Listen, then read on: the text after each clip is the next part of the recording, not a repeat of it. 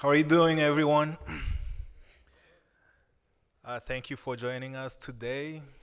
Nir Arad from Waves Radio is going to talk to us about controlling Apple with snakes. Take it away, Anya. Thank you.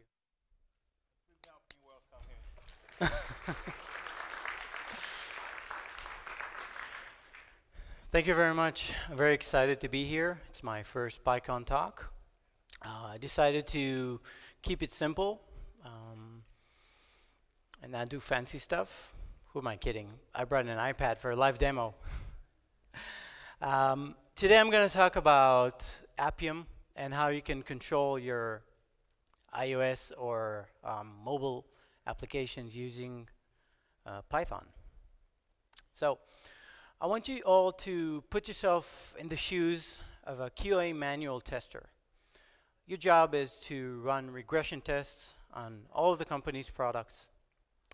Tests are tedious and repeat themselves, and you probably ask yourself, why am I doing this job? Why am I doing a machine's job? Well, this is pretty much the exact question I've been asking myself.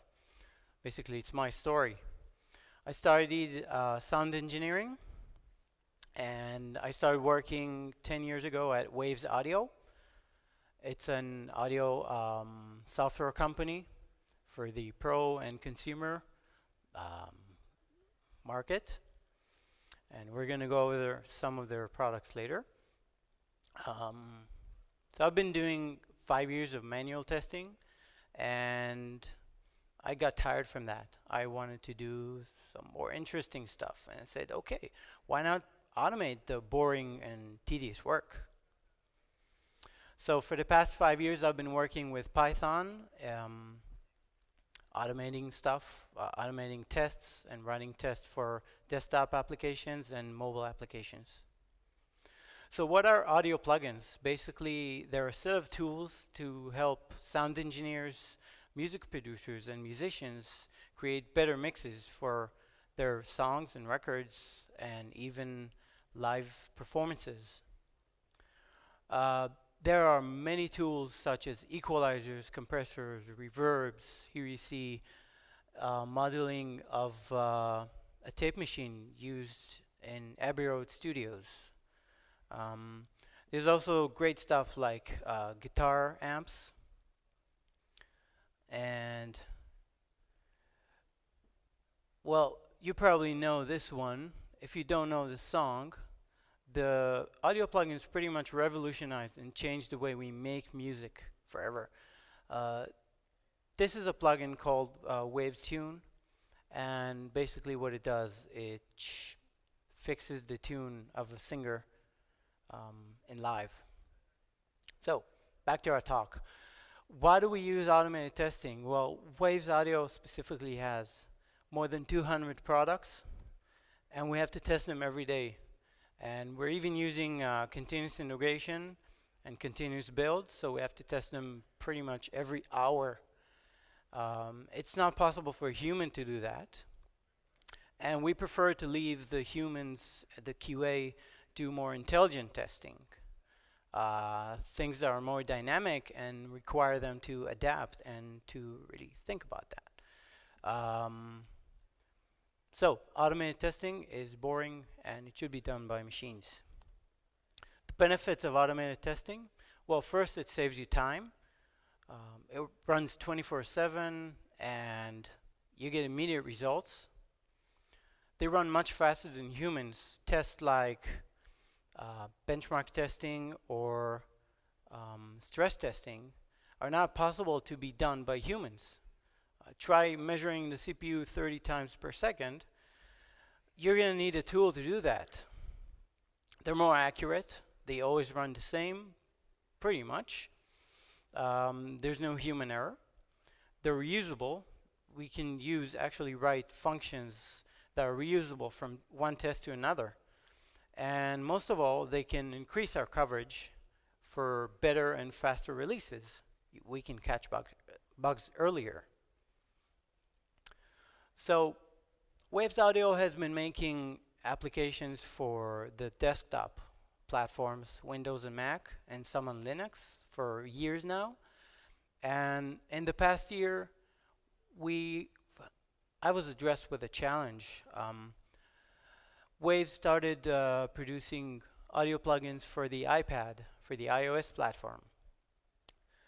And I was given a task to basically transfer our facilities, our testing facilities, from the desktop to the iOS. And I have to address another issue, that Waves is not an app developer. We don't actually have an app. We are called a third-party plugin developer. That means that our products are basically an in-app purchase. So in order to test it, we don't even have an app. We're tested on foreign apps, or what we did is we created a testing app ourselves. This is a basic app that can basically has a select plugin, which is going to open a menu so you can select your plugin. It has a select song and play. I'm going to show it to you later. So our journey begins. First, we came to TestFlight. It's the main testing framework by Apple. You can use it to create distinct IDs for an app, get your certificates, and basically it's your one-way gate to the App Store. You have to get your app approved before you launch it on the App Store. You can also use it for internal testing or external beta testing. But it only supports real devices, and it doesn't support Python. Automated testing does exist, but you have to know Objective-C, and it's really, really hard. So our tests pretty much failed or crashed. And then we came to Appium. It's an open source project for automated testing. It supports native web or hybrid applications. Native being an application that is built specifically for the mobile platform, and it's running on a native environment. Web applications are basically apps running inside of a browser, and hybrid applications are native application frames that has a web application inside of it. Think of maybe Facebook app has a lot of hybrid applications inside of it. It's open source and ready to use. Appium is produced by Sauce Labs, which also has numerous other products in the field of automated testing. So how does Appium work? Basically, it's a Node.js server running on the test machine, which is our Mac, for example. And it's an HTTP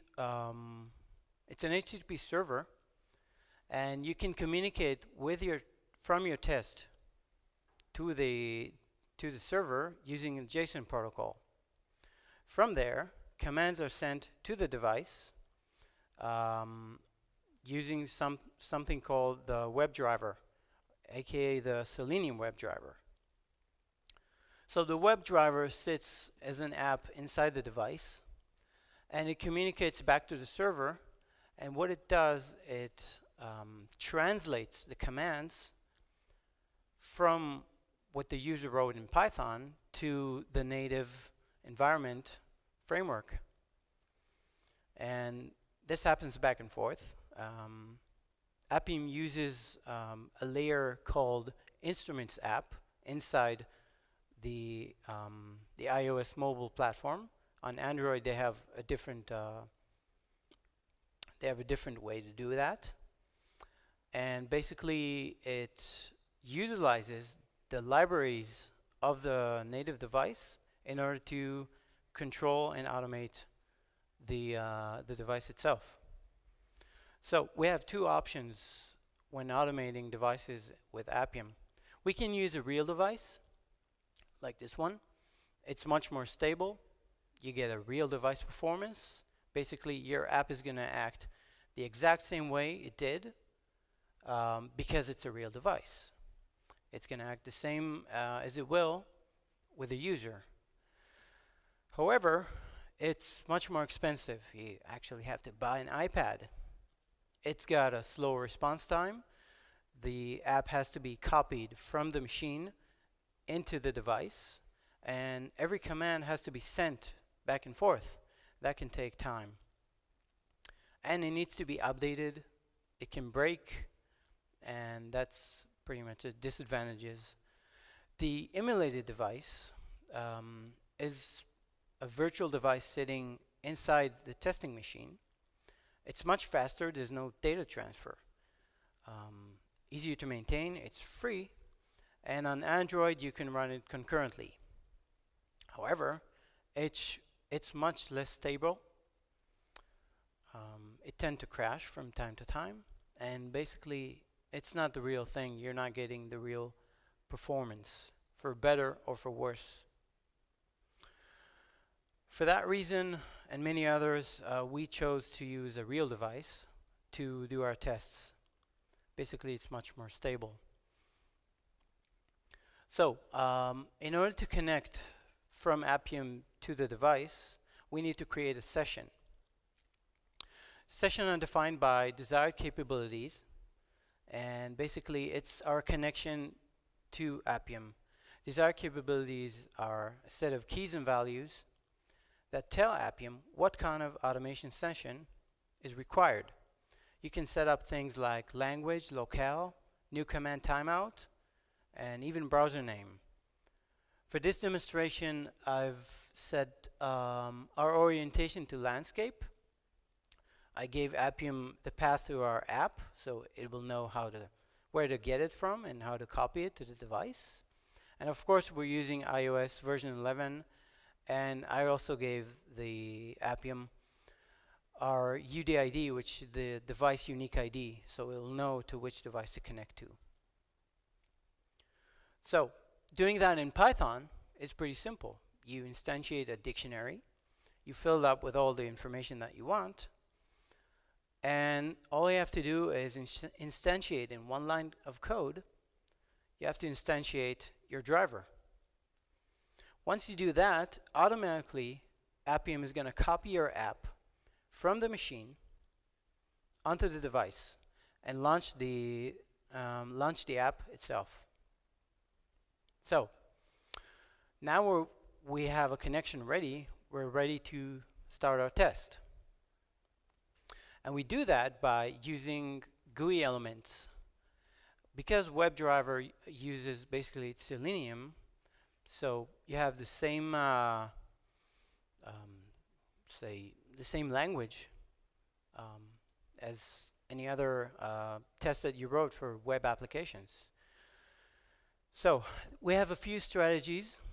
We can locate elements by class name, like buttons, dialogues, sliders, etc. We can use the accessibility ID, which is a unique ID for each control in the GUI.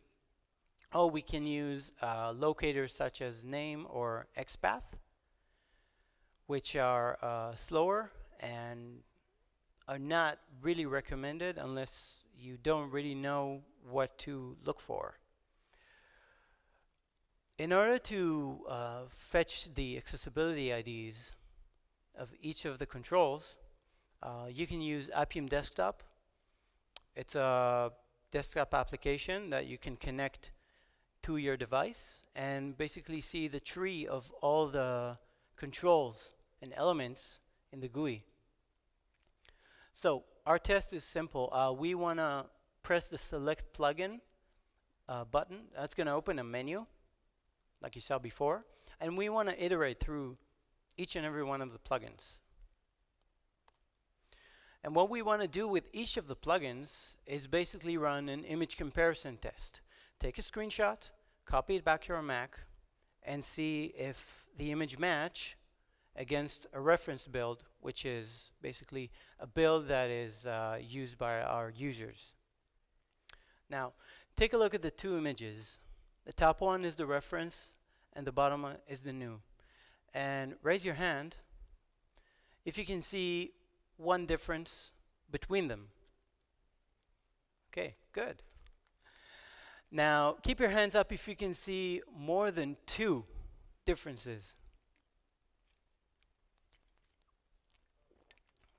This can be pretty hard. Good.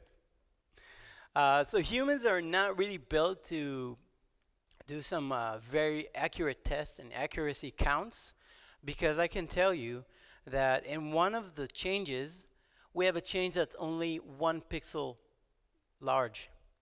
And what you're seeing here is what the test created. On the top image, you see a diff image. Basically, we took a black photo and we colored the images in green, green pixels for every pixel that's different from the original one. And on the bottom photo, what you see is basically the original image, but with inverted pixels. Every pixel that's different from the original reference, we basically color the inverted color. So that's the answer. Sure, you got it right. And we're going to move on. This is our test code for running the test. Basically, once we've instantiated the driver, we need to find the select plugin button, which is on top. We use it by the accessibility ID that we fetched earlier. And then we click on the menu. Next, we want to iterate through the menu and find out every plugin button that's listed there, so we can click on them. We use XPath for that reason. And once we iterate through every plugin, we can take a screenshot. It's going to copy it to our Mac. And then we can compare the images. Now, the comparison function is pretty straightforward and not very fancy or sexy. Basically, what it does, it opens the two images as a bitmap pixel matrix, with each pixel represented by an RGB tuple. Basically, it's a number between 0 and 255. They represent color for R, G, and B. And we iterate through every row and every column in the photo. And we check if the color of the pixel is the same based on our reference. If it's not, then we take the black image and we paint a green pixel. We take the original photo and we basically paint an inverted color on that location. So you can see the test results for our little test. Just over 9,000 pixels are different between these images. Now, don't take my word for it. I'm going to show you. This is, by the way, Dimitri. He's a demo god. For every demo, he requires a sacrifice. So I hope my sacrifice was good enough to run our test well. Now, what you see here, apart from the screen, oh, sorry, close that.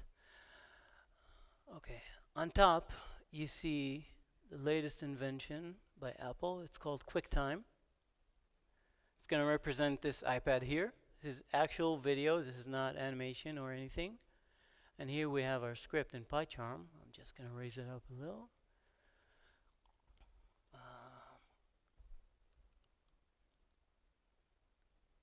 Okay. So we can start our script. What it does, it launches the Appium server. Oh, yes. Launches the Appium server as a subprocess. And once it does, it's going to copy the app from the Mac onto the device.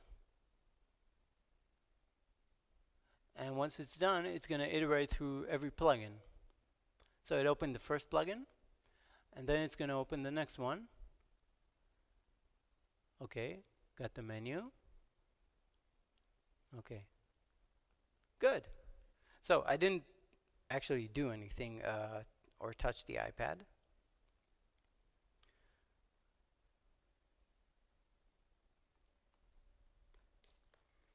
All right, let's do some more exciting stuff. Well, touch screens behave very differently than a mouse. They have gestures. You can swipe, you can tap, you can enlarge, and do a lot of stuff. In order to automate this, Appium gives us a touch action object. Basically, it contains a chain of events that simulates action as a user on the screen. So what you see here is a touch action where you press on an element and then move it and then release. You can also do positional based actions, and Appium gives you all these actions such as press, release. You can move, tap, or wait. In order to do more elaborate gestures, Appium uses the multi-touch object, which basically it's a collection of touch actions. What it does, you get only two functions, add and perform. When you run add, basically it's adding the action that you want to run onto the, say, a list, and it collects all the actions that you want to run. Once you run perform, it's gonna send all the commands at once to the iPad or your device, and basically it's gonna run them sequentially, and it's not gonna spend time sending each request separately. So let's see that in action. What I want to do is basically select a song, and where's my mouse? There it is. Okay.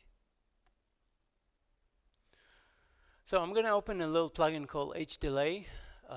It's a delay plugin, and it has a button called Tap Tempo.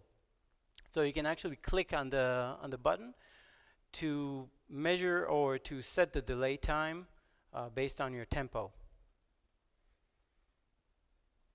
So first we want to select a song and get rid of that notification center, notification dialog, thank you. I'm a jazz fan, so I'm going to pick a Dave Brubeck song, and we can hear it. And what I'm going to do is I'm going to try to let Appium sync the tempo. It's going to tap, and you can hear the delay changing. Now, this is not a very consistent test. As you can see, the delay changed a bit more. It's not actually pressing at the same time. It's not synced up to the tempo. I'm going to stop the song. And the reason is that because we didn't use multi-actions. I just used touch action, sending each command. So, a bit about the Appium philosophy. Most importantly, you shouldn't recompile or modify your app. This can introduce a risk of bugs, or maybe even you can miss bugs that your automation is not using a certain feature that the user is using. Appium also states that you shouldn't be locked into a specific language to run your test or a framework. Basically, it's an HTTP server, so it can run on any platform, on any language, including Python. A mobile automation framework shouldn't reinvent the wheel when it comes to automation APIs. Basically, what it means is they're using a proprietary WebDriver Selenium, which is also done by Sauce Labs. And lastly, a mobile automation framework should be open source in spirit, and that's what we're all here to collaborate and help Python grow. I'm going to give you some final tips on creating your automated tests. First, try to divide your test into separate chunks. Don't create one giant test that is going to test your app from one end to the other, because if you get a failure, you're going to have to debug the test. If you have, let's say, 50 tests doing very small parts, and let's say that 15 of them failed, you already have a reasonable understanding on how it failed or at what areas. Next, try to choose tests that take a long time to complete. Lately, we've written a test that it took 12 hours to run, but it took a human being a week's pay to complete it manually. So we actually saved a week in running it overnight. You have to consider the next item. If you're using a reference for your test, a reference data, if it's images, audio files, database, XMLs, whatever, make sure that you know and you are aware these are going to be changed once the products change. And if you need to do a lot of tests, and maybe you need to consider tests that don't use a reference, that can actually figure for themselves. And lastly, not every test is suitable as an automated test. As I said before, manual testing should be intelligent testing that you have to think about and adapt. And my last item that I want to present to you is this. Automated testing is an insurance policy. The more you test, the more you're covered. So here are some links and sources. First, the Appium website is very informative. It's got a lot of documentation about how to run Appium, how to set it up.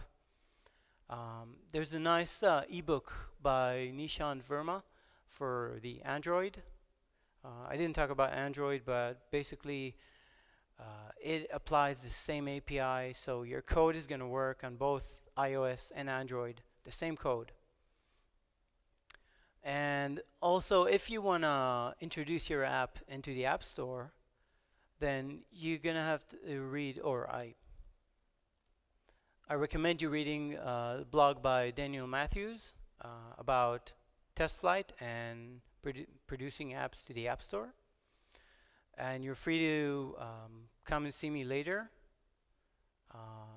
If you have questions or anything, you're free to go to the Waves website and see some cool plugins that we do. So, thank you.